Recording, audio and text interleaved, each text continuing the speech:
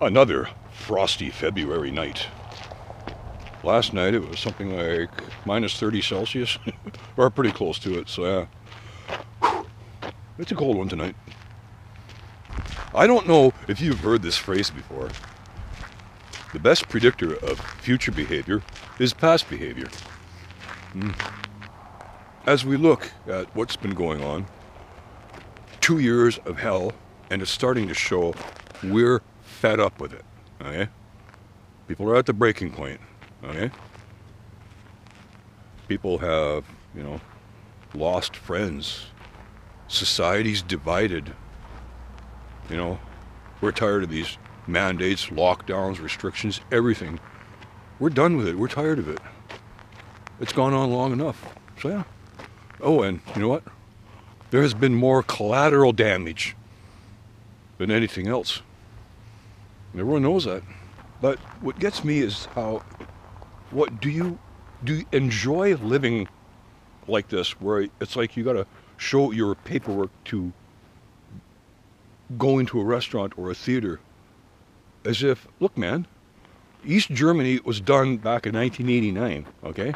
There's no more Stasi watching every move you make, okay? It's not like that anymore, but I mean seriously. It's like, do you enjoy the fact that, it's like you gotta show some certification before you can go into there, or in some places it's like, you can't travel unless you got your certification or your Vax passport or whatever. It's like, seriously. I mean, some people, it's like, they're like, oh yeah, I got my QR code, I finally got it, and I got my third job, I made sure I got that, so yeah, and it's like, some people are making it like, what, are you now part of a religion? Like, but here's something else I got thinking about. It's like, I'm beginning to think that some people, they like the idea that, oh, you didn't get vaccinated. Oh, you don't have a vaccine passport. See, I got one. I get to go in that restaurant. You don't. I get to go in that theater. You don't. So there. It almost seems like people are being really spiteful about it, as if, yeah, I get to do that. You don't. Well, that's what it seems like. I mean, like, really now. We know what's going on. You know the deal. It's like, we've had enough of this, there's been a lot of collateral damage, we're pretty much fed up with it. And here's the thing. There will come a point where, I guess eventually, we hope soon enough, it will all come to an end. It'll be all over. Everything, done. Done, and done. No more. Okay? It'll finally come to an end, and we return back to what we were before, like in, back in 2019 or 2018, back to normal. And we can look back and say, finally, it's all done. Now we can get on with our lives. Eventually, there will come that time. Now, I mentioned the best predictor of future behavior is past behavior. Okay? You see, where am I going with that? Well, I hate to be the bearer of bad news, but after this is all said and done, we take a sigh of relief and think, glad that's over with.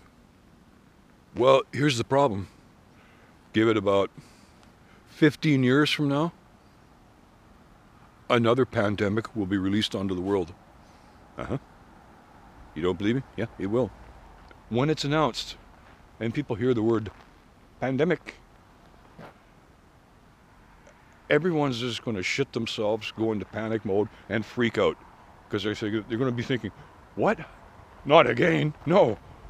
That's why I say the best predictor of future behavior is past behavior. We look at what's going on in the past, how people have been behaving, people fighting with each other in grocery stores because someone didn't wear a freaking mask, and, and people losing friends, and, how many people have been unfriended on Facebook because of an opinion over something.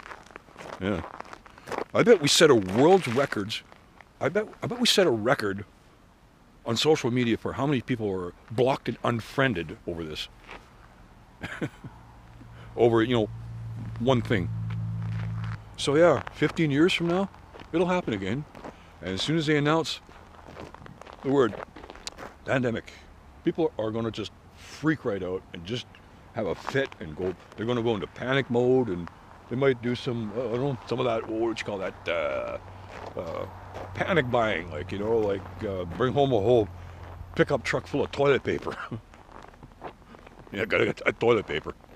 Now, I often wondered about that. What's this thing about toilet paper? I guess